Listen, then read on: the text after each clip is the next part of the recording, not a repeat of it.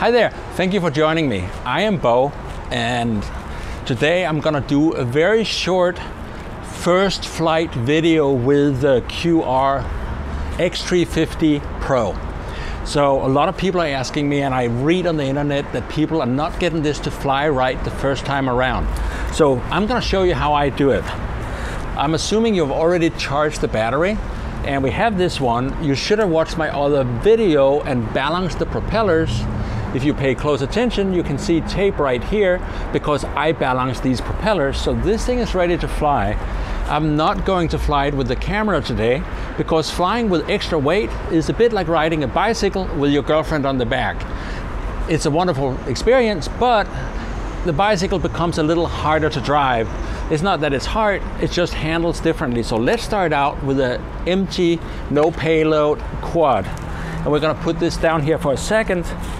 The first thing we're gonna do, if you notice this thing I have around my neck, it's a little voltmeter. So we're gonna take it up here so you can see, and I'm gonna plug it in.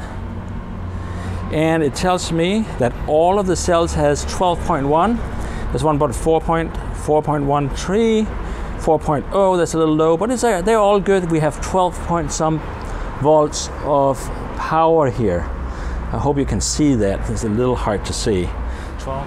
So what I'm gonna do, that we have checked the battery, I'm gonna plug it in here. Notice I'm not starting out on the grass. I'm starting here on the sidewalk or on the stairs, which I know is level. So you have to have this thing level when you start. So I'm gonna plug this in like that. And that is beeping. So the next thing I'm gonna do is make sure all the switches are up and turn on the radio. And it wants, you hear that beeping? It's because the throttle has to go in the down position. So that is also ready now. So with that out of the way, and it has stopped blinking down here because it's been binding, we're just gonna put the cable in.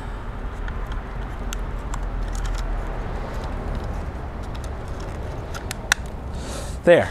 This is now put in, and I've closed the door, and this thing is starting to acquire GPS signal so that you can see it. The big thing I'm after right now is the start. I want you guys to start safely. And I put it out here, so you should be able to see what's going on. And I'm just gonna stand behind here so you can see as well. Again, I'm gonna repeat myself. All of the switches in the up position. And then what we're gonna do is take the throttle stick and move it down and to the left. Now the light came on and the motors are armed. So I'm gonna push this up a little bit, and when we give it a little more power, I'm gonna check if it rocks right and left, forward and backwards, so I know that the stick is working right. So let's give it a little more power. Now I'm about 25%, 30%, and I'm gonna pushing it left, then I'm pushing it right, then I'm pulling it back, and I'm pushing it forward.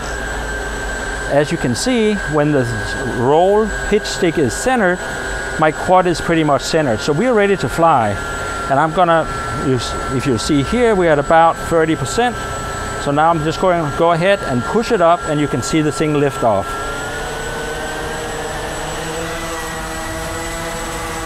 And just like that, we're flying 100% manual right now, and it's just hanging there.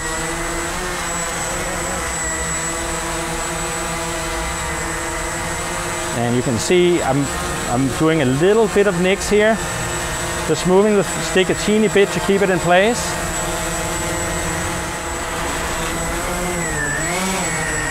So I'm just gonna push this away from me a little bit. And as I'm getting it out here, that's a good place. There's a little bit of wind, but I'm gonna push this into GPS now. And it's in GPS, and it's just hanging there. I'm gonna push it to the left to get away from the roses a bit. And there we are. We are flying GPS. Notice the throttle stick is in the middle. It should always be in the middle.